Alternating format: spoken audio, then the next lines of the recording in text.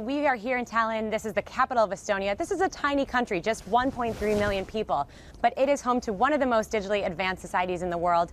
And in the conversations we've been having with the government as well as with entrepreneurs, a big part of that growth is coming from the healthcare sector. All digital records are online here. Prescriptions are online. There's a concentrated effort for data to be put online and to also protect that with laws. And a lot of the reason that this has been successful is because of collaboration between the public and private sectors. The Estonian government has made big pushes to try to entice entrepreneurs and startups here. They have a program called e-residency that basically allows you to start a company here even if you don't live in Estonia. You can also have a digital signature which speeds up the process of getting documents through. So the idea is that it's easy to set up shop here. We asked Estonian President Kersti Kaljulaid about that country's efforts to entice startups and what it means for the high-tech society. Startup culture started with Skype.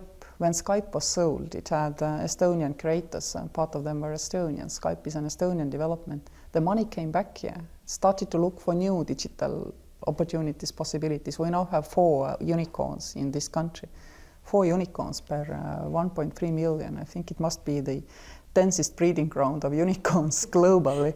So you cannot only attribute to e-residency. I think this development is more linked to the fact that we have this legally safe environment. I think it became very clear to the world when things started to go wrong, for example, for Facebook, who has had to apologize for overstepping, but there was no legal space, it overstepped.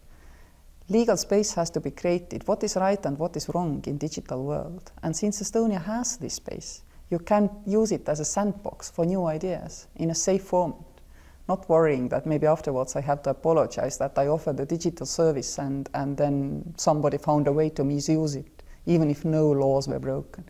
So we offer this kind of digital sandbox. What was behind Estonia's decision to really choose to invest in this digitalization process? In Estonia, it was not the question of, firing people from civil service in order to cut costs and replace with digital. We simply were only developing our service offer to our people.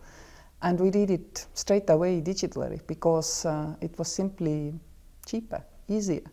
And also, people found it convenient. And now the process has become citizen-driven. Talk about any lessons Estonia might offer to other countries looking to become a digital society like you are here. If you want to be the best in digital, the best in AI, you cannot do it simply by, spending public money or doing clever public procurement, which is also very important, but most countries cannot go it alone.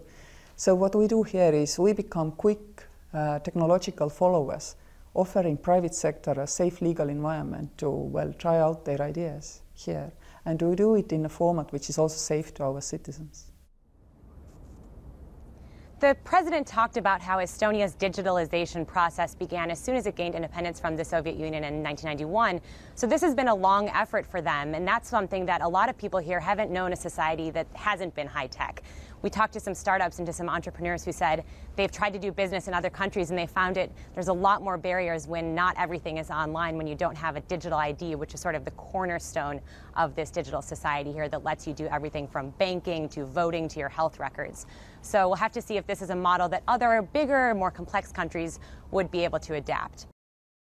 Hey everybody, it's Hadley Gamble from our new CNBC Middle East Bureau in Abu Dhabi. Thanks for stopping by. Now to watch more, you can try one of the videos that just popped up on your screen. And don't forget to subscribe.